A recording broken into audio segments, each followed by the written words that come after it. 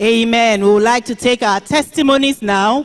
We will be starting with the online testimonies, and thereafter we'll take live testimonies. From the online testimonies, the first testimony is coming from Sister Joy from Germany. She got married in year 2018 and was waiting on God for the fruit of the womb. She was diagnosed with chronic endometriosis, and doctors said it would be very difficult for her to get pregnant. She joined the November 2021 Holy Ghost service online, themed The Appointed Time, praying and believing God that it was her appointed time. And God answered. During a medical checkup, when she got pregnant, the doctors didn't see any traces of endometriosis. 9 months after, God blessed her with a baby boy. And to the glory of God, 1 year after she had the first child, God gave her another baby, a baby girl. Let somebody shout hallelujah. The second testimony is from Sister Mary Abiodun from the United Kingdom. She also had been trusting God for the fruit of the womb after getting married. She joined the Thanksgiving service where Daddy Gio preached a sermon titled Freedom Indeed. She asked God to free her from every form of barrenness, and God gave her the fruit of the womb. God did it. Today the Lord has blessed our family with a baby. Praise the Lord. Our third testifier is Brother Oladeji Oluwatoye from United Kingdom. He joined the 2024 Canada Convention, trusting God for healing. And God healed him during the Holy Communion service, and every other settlement he was also trusting God for was done without stress. Let somebody shout hallelujah. Our fourth testifier, Sister Bukola Olayinka from the United States of America. She had been experiencing stagnation in her career for about 15 years. Our family attended the March 2023 Special Holy Ghost service. During the service, Daddy Gio gave a word of prophecy that the one who will help you will come to you. January 2024, God sent her help. At the February 2024 Holy Ghost service, another prophecy came that there is someone here who is saying, when will I share my testimony?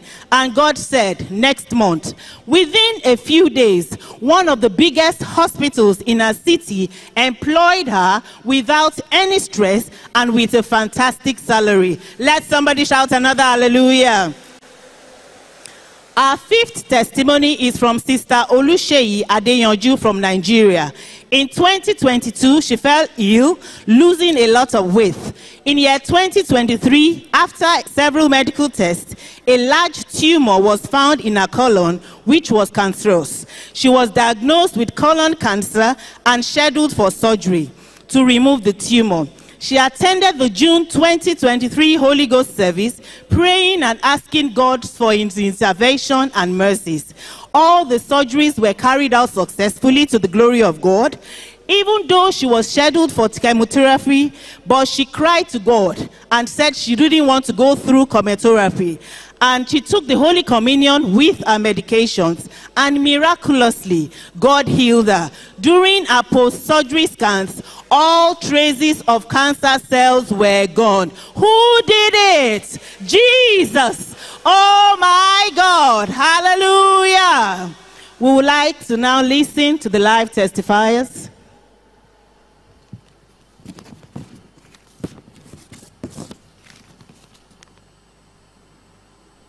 My name is Mrs. Oluseyi Bakare. I am from Lagos Province 96. We got married 2008, May 24. And ever since then, we have been waiting upon the Lord. We attended several programs, especially the Shiloh program. 2022, during the Perfect Jubilee Confession, God told our daddy in the Lord that the confession is 70 years, and it has been 40 years he has been staying on the confession ground. That makes it 110,000, 110 years. And God promised him 110,000 children. Then I prayed to God that, God, please answer me. give me a baby from this 110,000, and God answered. When our dad in the Lord mounted the podium, he said, God told him that somebody is here, what has not allowed you to conceive will die by October. So that October throughout, I was sick. I was in General Hospital, Igondo. I was diagnosed with interception. I undergone major surgery. And during the major surgery, after the major surgery, I was diagnosed with cancer, that they saw cancerous cell in me. And I told God, God, you didn't say I will die. You said you will answer me, that what did not allow me to conceive will be removed. After 2 weeks of the surgery, I conceived. And when I went back for next checkup, the doctors told me that I should terminate the pregnancy. That pregnancy is not safe for me.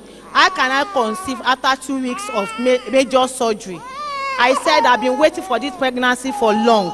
I cannot terminate it. So for a month like that, they were telling me to terminate it. I could not terminate it. So I ran away from that hospital. I ran to a center, Redeemed Christian Church of God here. I met with Dr. Olaomo, and he told me that there's nothing God cannot do, that with prayer, God will do it. And today, I'm holding the baby the Lord gave me for perfect Jubilee confession. Davina, Isheoluwa, Herimipe, Bakare. Let somebody shout hallelujah.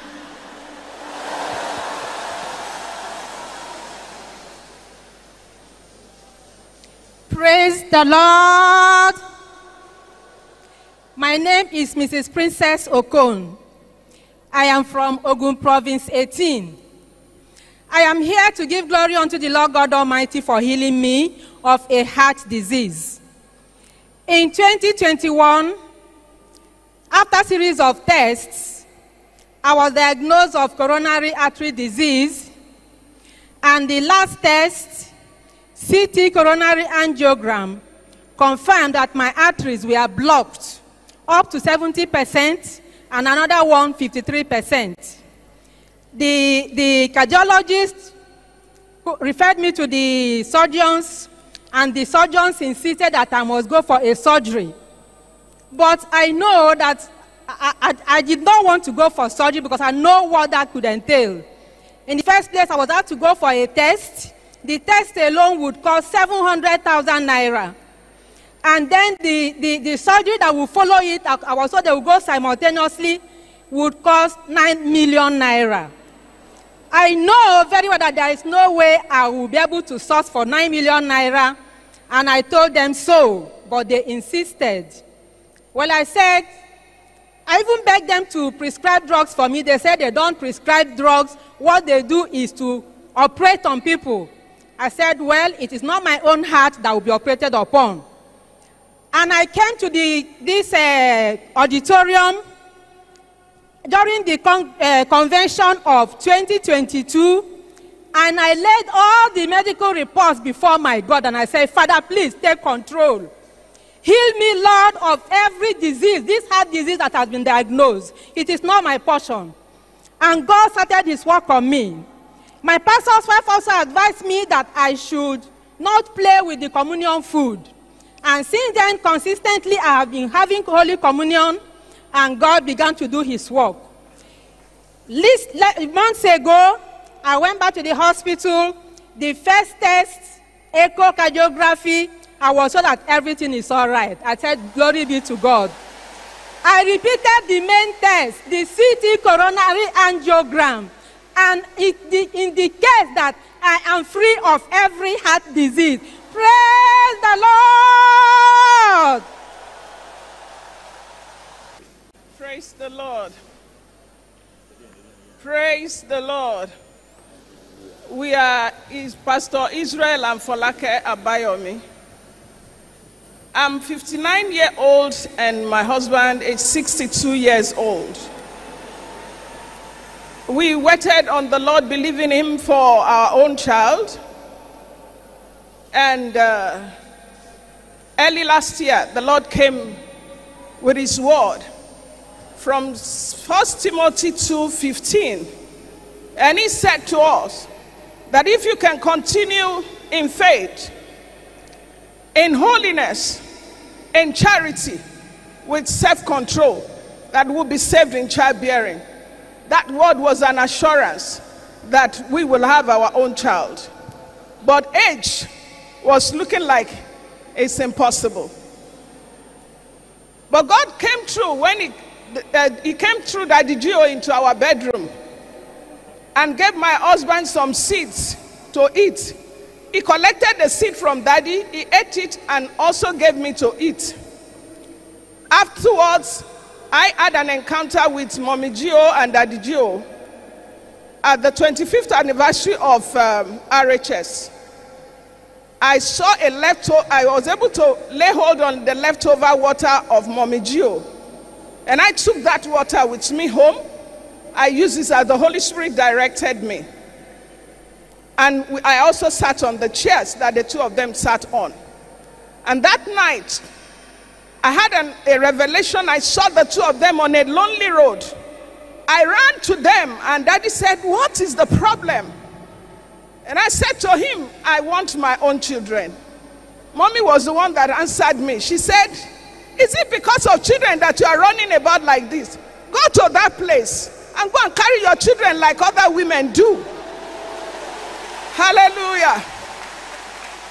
On the strength of those revelations and the word that God gave to us, we took a step towards IVF procedure.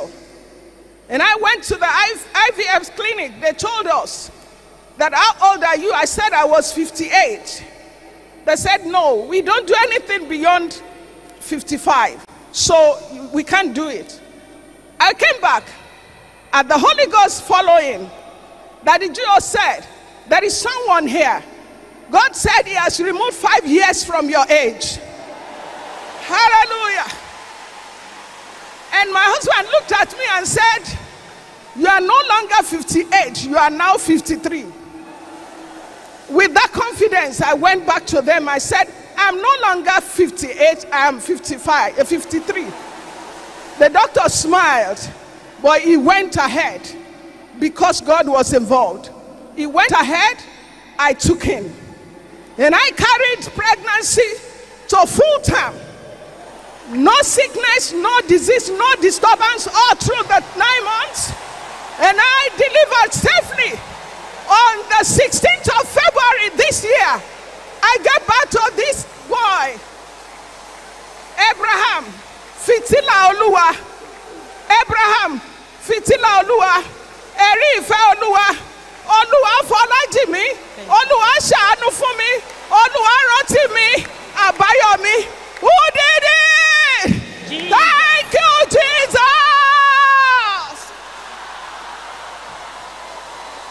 For all you have done for us. Hallelujah. We are grateful. Oh. To the one who gave after 16 years, to the one who gave at 58, to the one who healed the hearts, to the one who removed cancer. Let's give God praise. Let's give God all the adoration. Let's give him all the thanks. Let's give him all the honor. Let's give it back to God. Let's give God all the glory. Father, we say thank you. Lord, we give you praise. Lord, we say thank you. Thank you, Lord. Thank you, Jesus.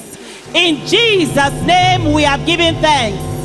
Amen. You are next in line for a miracle.